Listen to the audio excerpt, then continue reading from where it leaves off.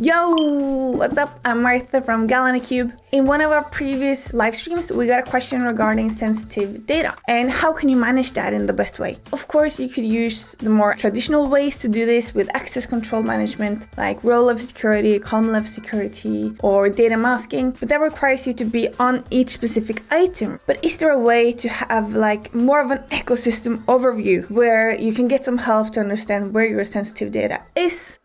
Yes, it is called DLP, data loss prevention. That's what I want to talk to you about today. And you know what? Enough of all this talking. Let's head over to my laptop. So data loss prevention starts inside of Purview. So this is where you actually set this up. And if we look at solutions and go to explore all, you're going to see the overview here. And if we just scroll down a little bit to data security, you're going to see data loss prevention as one of the solutions. So we're going to open this one up. Now, what I want us to do is to create an actual policy in order to define what do we want to monitor, any actions we want to put on that, and so on. So let's click create policy.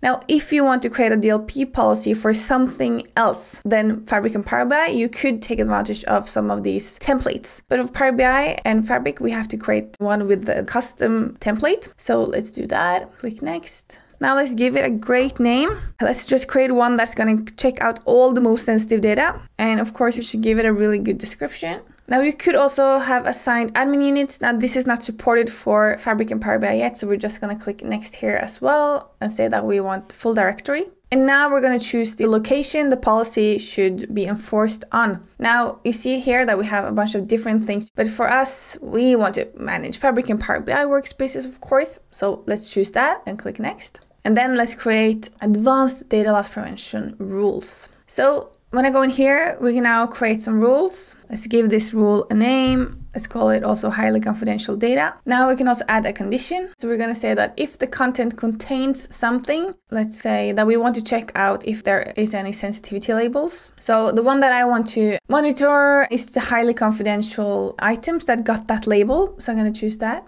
I also want to add another content that I want to check. So let's say that it could be an and or. So I'm going to say or. So either it contains highly confidential labels, or I will also want to check out the sensitive info types. And here you see that we have 326 items that you could check out. There's a bunch of different built-in classifications that you can essentially search for and manage. Let's look for US passports like that. And then you can also say something about the confidence. So it has to be really high on the confidence that these are actually passport numbers. And also how many passport numbers are you supposed to find to trigger this? So I'm going to say that it could be between 1 to any. And now I could add some actions as well. So I could restrict access or encrypt the content in Microsoft 365 location. Now you could decide if you want to block everyone. So if this is actually the case for this data, no one can see this by default, or we can block only people outside our organization. So I think I'm going to choose that one. And we can also set up some user notification if we want to. And I think this is a really cool feature because we can then notify people directly wherever the data lies, so that when they are going to that item, they're going to get a policy tip. So you're now using data that is labeled as highly confidential. Always apply the principle of least privilege. Only access, share, or store data if it's absolutely necessary for your role. So give it a tip that makes sense for you. Now you can also enable overrides, which means that maybe there was a mistake. Maybe the scan didn't perform that well, or there is a good business justification to override this. Then you could enable this, or they can report it as a false positive, and then that's also going to be overwritten by default. Now the next thing is to set up some settings on incident reports. If this DLP rule discovers something, is that a low, medium, or high severity level? Let's say that is high if this happens. We can also add that someone is going to get an email. That should probably be me. And you can also specify this. So don't send me an email for every rule, but send me an email if there are more than one matched activity and so on. But I'm going to get an email for every rule, I think.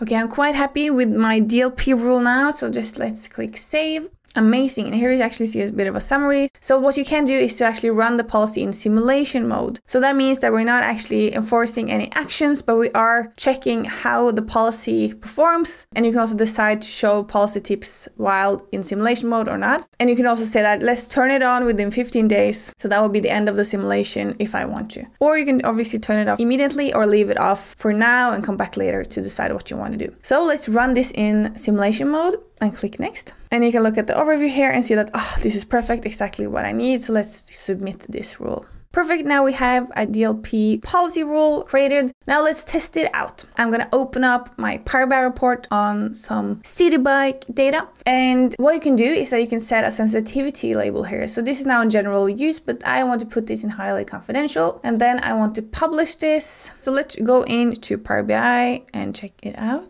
So now this is the actual report that I put in. And you see here that it got this policy information thing here. So it says the organization found policy issues in the semantic model that need your attention. I can look on the see full details and I actually see the policy tip that I created. I can decide to report and override or just override this if I don't agree. So I think I'm just gonna report and override it. So now the policy tip won't appear on the semantic model anymore because I'm telling them that this semantic model doesn't need that high of a sensitivity label. All right, but what else can we do? So let's open up another report here. Do you see that I have emails and passport numbers? Okay, that's what we put into the DLP rule. And the sensitivity label on this is just general use. I pulled in this data and I've created this beautiful report and now I'm ready to publish it. So let's publish this to a workspace. Let's go into Power BI again and check what this looks like. And here you see the HR semantic model. So this was the report I just published. We see here as well that there's a policy tip. Let's take a look at that, see full details. And here you see that, okay, so it actually was able to find passport numbers. It's telling me that, oof, you should be aware of this. Now, from an admin perspective, it would be nice to see the overview of all of these policy detections. Then you have to go into Purview again. So let's check that out. Now, if I click on the policy rule that we created, you see here that actually we have a simulation in progress and we have one match found. Woohoo. So we can now view the simulation. So we have one match on Power BI. All right. And the matching item is the HR report. And I was the one that triggered that match. And then you can dive in, edit the policy if you see that it's not performing the way you want it to, check out items for review. So for us, that would obviously be the HR report. And then you can tune the policy itself or set up proper actions to manage this better. Now for Fabric and Power BI, the support of data loss prevention is quite new. So not everything here is supported, but you have support on semantic models, lakehouses, KQL databases, and also mirrored databases. But what do you think? Was this cool? Is this something you can take advantage of? Let me know what you think in the comments below. And of course, remember to check out the other awesome videos from Adam, Patrick, and myself. There's probably one hovering above my head right now. And we will see you guys in the next video. Bye!